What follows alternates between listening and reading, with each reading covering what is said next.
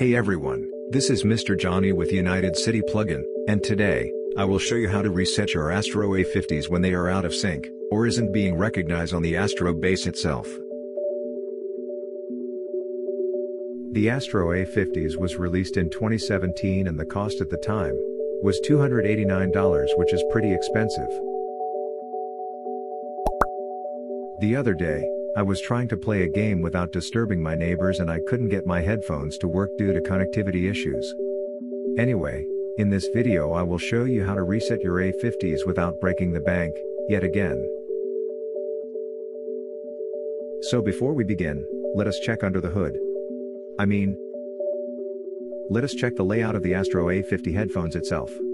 On the right side, we have the power switch, the Dolby sound button, Astro's audio preset switch, and the volume dial. On the right side of the cup itself, you have the voice and the game buttons.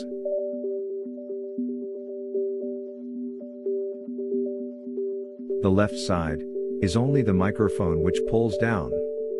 By the way, at the bottom of the A50's ear cups are copper connectors and a micro USB port, which I will talk about later.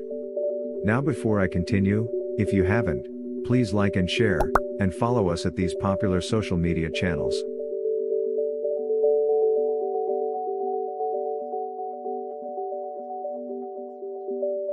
So like I said in the beginning, we are going to reset our headphones by holding the Dolby sound button and the game button for only 10 seconds.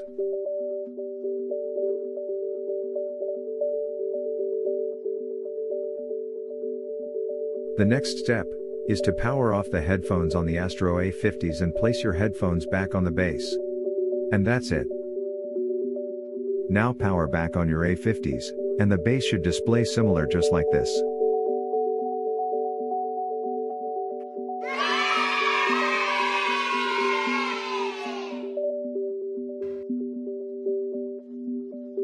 Another thing to keep in mind is, if you don't own a base for the Astro A50s, you can use a micro USB cable by connecting the cable to the bottom right side after you reset your headphones.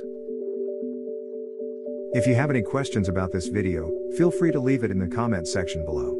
Once again, like, share and subscribe.